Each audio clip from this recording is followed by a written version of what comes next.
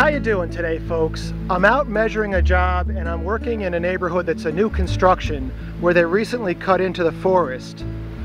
And I've got a bit of a treat for you. Now, many years ago we had chestnut trees. It was Castanea. I'm not really sure the exact scientific name. I'll put it below in this part of the video.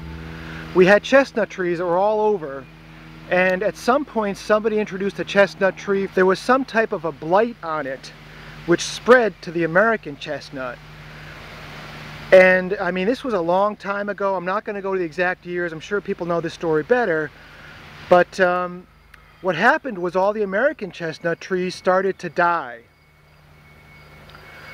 So what happens is you'll see Chinese chestnut trees, and I know there's efforts. I was at an arboretum once where they're making efforts to find a disease-resistant or blight-resistant chestnut tree. But it's very rare you see an American chestnut growing in the forest here.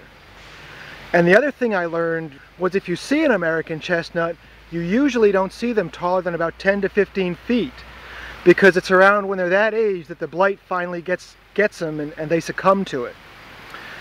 So as I'm working and measuring the job, I happened to peek into the woods and I saw the very distinctive leaf of the American chestnut. And I just want to show this to you, just because it's pretty cool, but also because I kind of have the confirmation. You know, I remember when I was a kid we had one, and it ended up dying when it got to be 10 to 15 feet tall. So let me show you the leaves. So here's the leaves on our American chestnut, or what I'm going to call an American chestnut, because I can't think of how it could be a Chinese chestnut growing in the woods.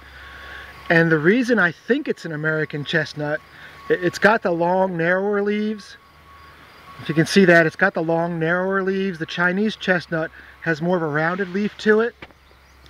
But as you look up at this group of trees, if you take a look, the sun's kind of getting in the way, but there's one here that's it's probably about 25 feet tall, and it's dead. And then there's a whole bunch of suckers coming from the base. So I have to believe that what we've got here is an American chestnut. And I'm just really, really fascinated. It's been quite a while since I've seen one out in the forest. And, these trees, the blight killed them all. So it's been like many years since these trees were big enough to set seed. But yet you can still be walking through the forest and you can see them growing in the forest, and I just think that's really cool that somehow they're still out there doing their thing. Here's a different view of the tree. Right there, there's the dead one.